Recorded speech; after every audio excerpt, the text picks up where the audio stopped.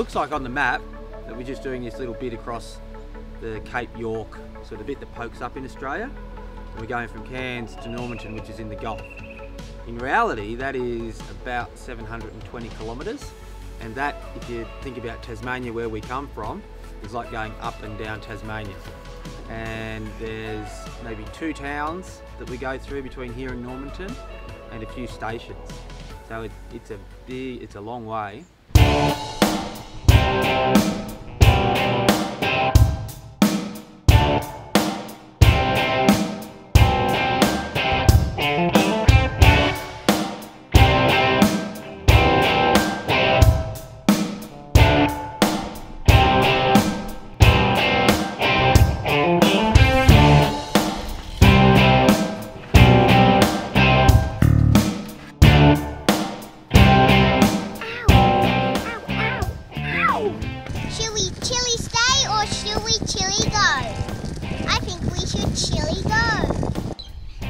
Pretty nervous about this section. 2 weeks, and so we'll probably have 2 disasters on this road. We're on a dirt road and we'll just ride.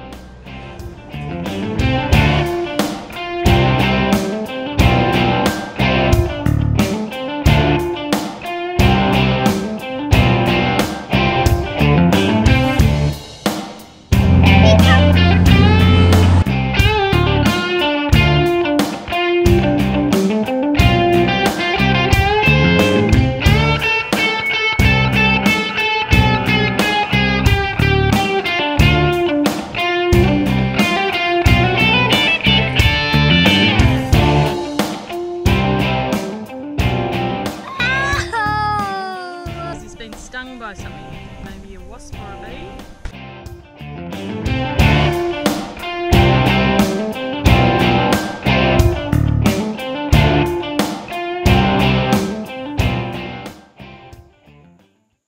You really worried about crocodiles jumping out of there and eating you? It is an unrealistic fear, but yes, I can't seem to put it to bed. And from Barwon Heads in sunny Victoria. Yeah, Sean Connolly from very close nearby the Bellarine Peninsula. There was a young lady, well not so young lady, we'll call her a young lady. She was concerned about the Hughes family. And that was Lynn from Chillagoe, she's a ripper. She decided to run some water out to them, and she caught us 102 k's out of town, loaded us up with another 8 litres of water and some mandarins that we had to carry for the next 20 kilometres. A bush shower was considered. Any issues with crocodiles for you two? I wrestled a couple earlier on, but I don't like to talk about it, pretty humble.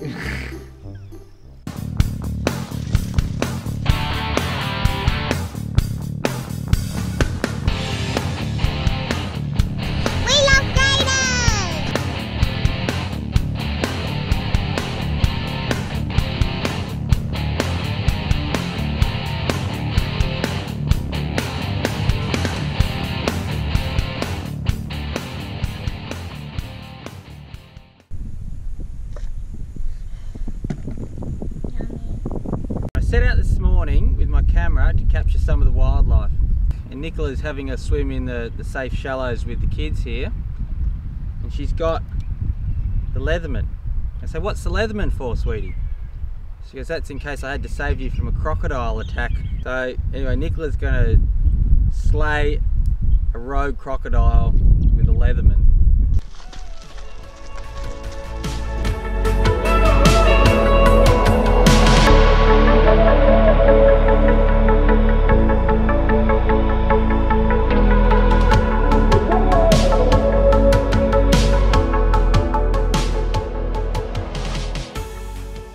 We met Frosty at the beginning of the Burke Development Road and he invited us out to Highbury.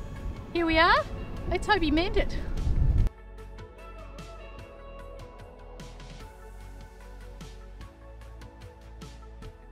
Yeah, well, I was driving through Chillagoe and then I seen these clowns on these weird looking bikes carrying kids and all this sort of stuff, and I thought, oh, that's interesting.